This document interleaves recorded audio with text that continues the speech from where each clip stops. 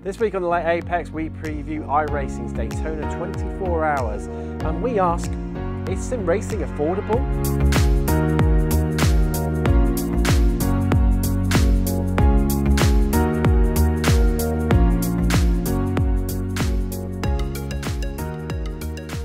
Hello and welcome. It's the second episode of the year. I am Tim Cox and as always joined by Sam Fitzpatrick.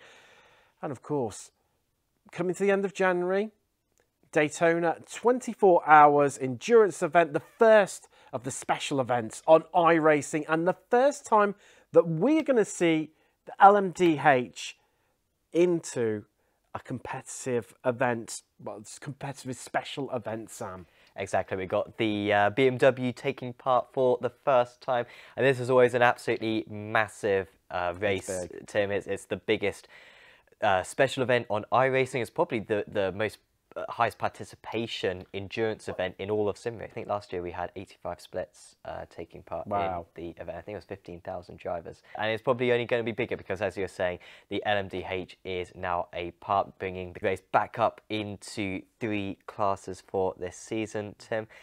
The issue the driver's going to face is managing that battery level, because although there's big braking zones at Daytona, there's not really enough of them to help recuperate, you know, the amount that you're going to be at full throttle and deploying your kinetic energy.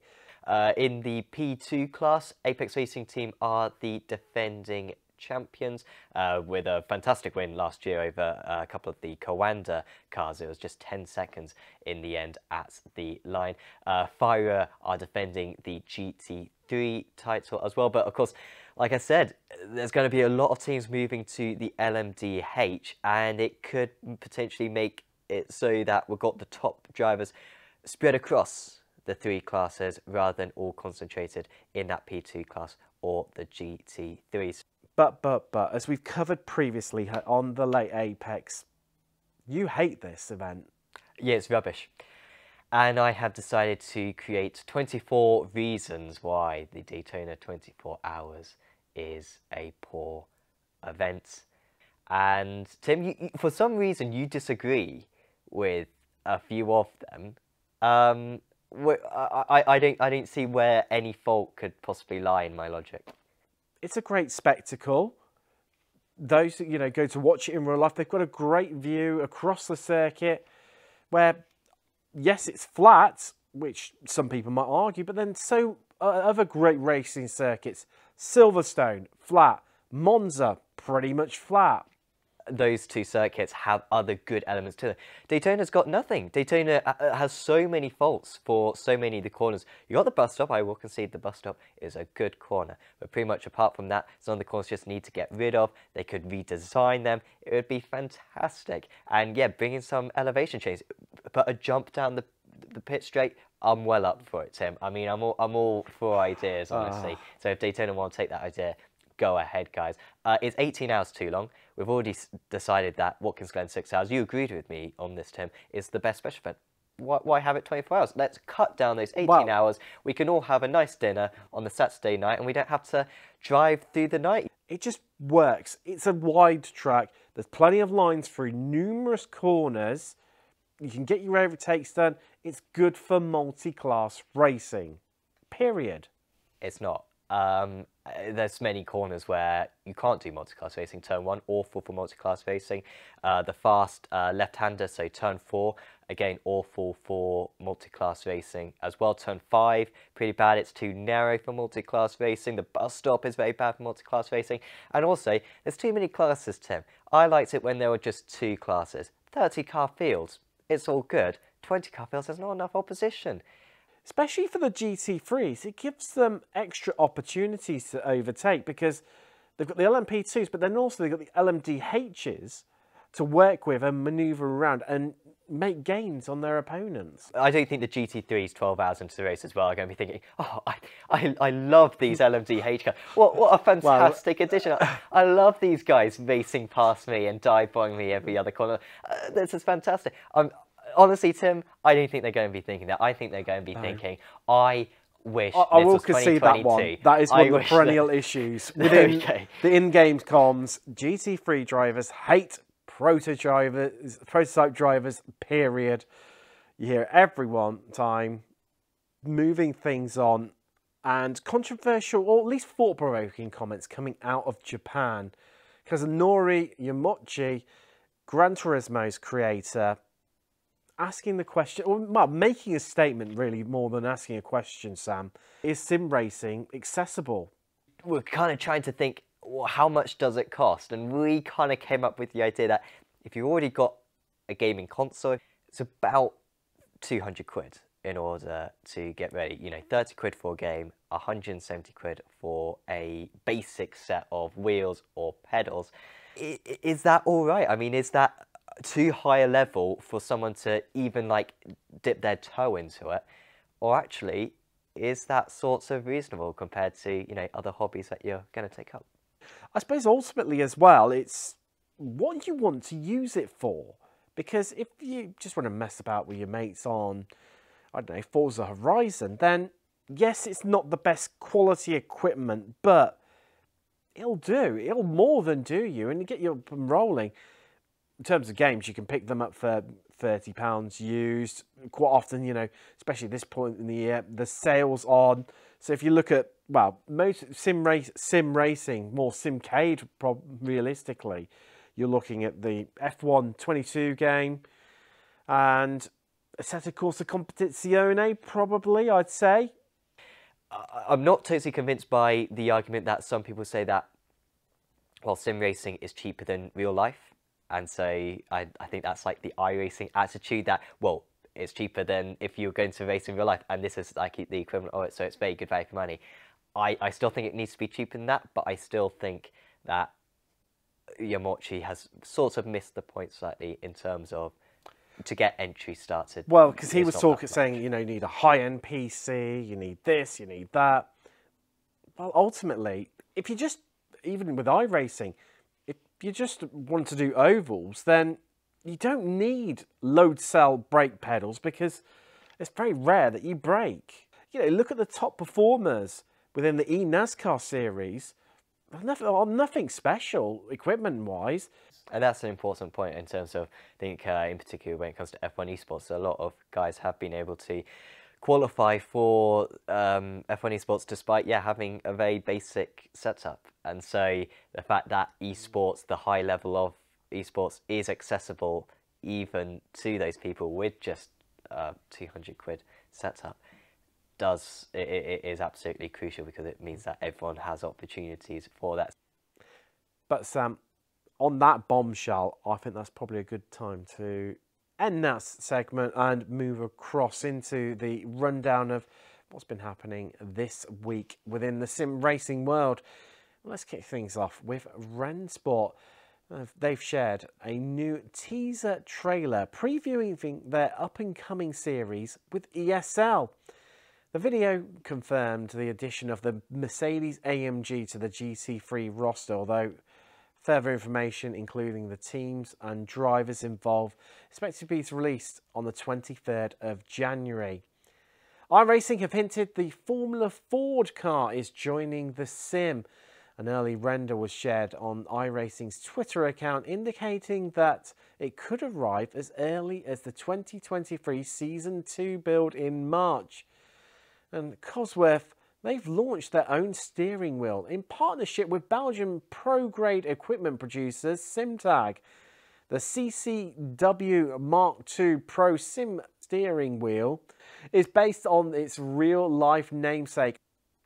But I think that's a good time to move across now because we're going to head into a quick break. We're back on the other side where the Apex Racing drivers will be asked some intriguing and funny either-or questions. We'll see you shortly.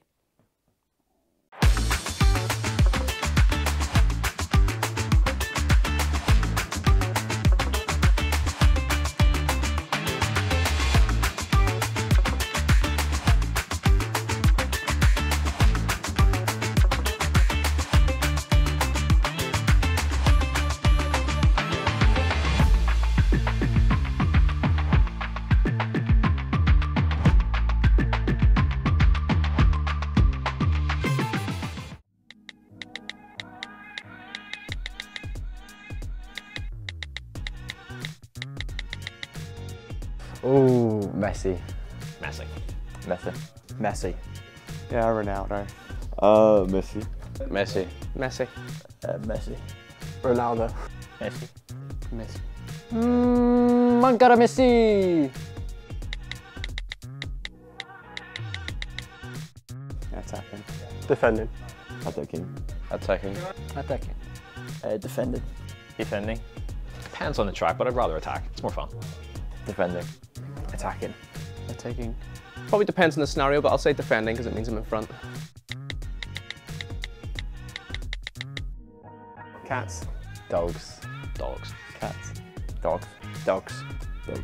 Dogs. Dogs. Dogs. Dogs. Dogs. Meow. Start the car. Take over because I'm not good at rolling starts. Start the car. Start the car. Start. Start. Take over. Take over. Start. My performance starting the car has not been that great recently, so take over. Endurance. Sprint. Sprint. Endurance. Sprint. Sprint. Sprint. Sprint. Endurance. Endurance. Sprint. Sprint. F1. I have to say F1. F1. F1. F1, I guess. Probably IndyCar recently. F1.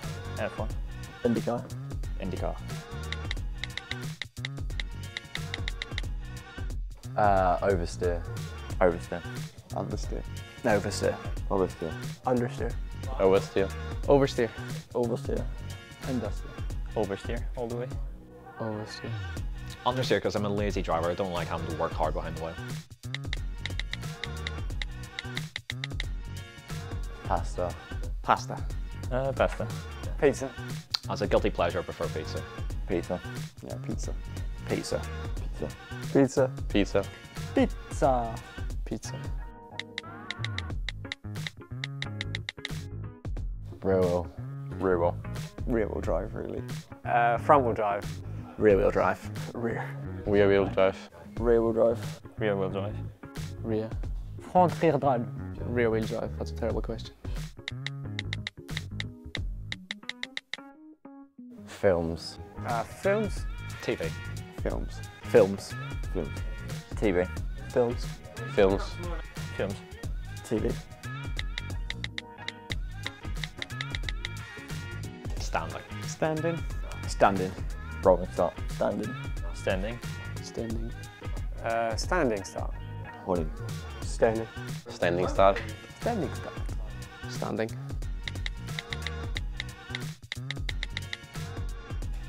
Hamilton.